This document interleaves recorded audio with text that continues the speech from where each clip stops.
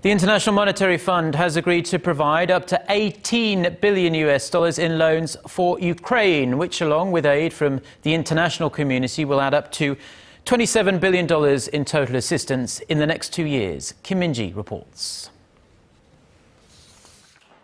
The International Monetary Fund on Thursday approved a bailout of up to $18 billion for Ukraine, throwing a much-needed lifeline to the crisis-stricken nation. Ukraine has been on the verge of default since the ousting of former President Viktor Yanukovich cut off $15 billion in aid from Russia. In a statement, the IMF said the 2-year package is expected to unlock more loans from the international community, including the US and the European Union, to a total of about $27 billion. In return for the cash injection, Kiev has promised to undertake stringent economic, energy, and financial reforms.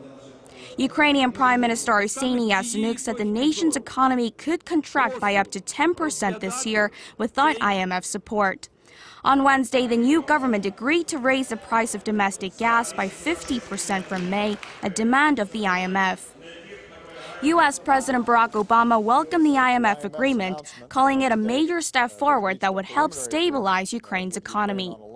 U.S. Congress on Thursday also overwhelmingly passed bills that provide $1 billion in loan guarantees to Ukraine and impose sanctions on Russia for its actions in Crimea. Moscow officially annexed Crimea following a referendum on March 16th. The United Nations has also thrown its support behind Ukraine. It approved a non-binding resolution that affirmed Ukraine's territorial integrity and called the Russian-backed referendum vote for Crimea's secession illegal. The largely symbolic resolution was backed by 100 countries, with 11 voting against and 58 abstentions. Kim Min-ji, Arirang News.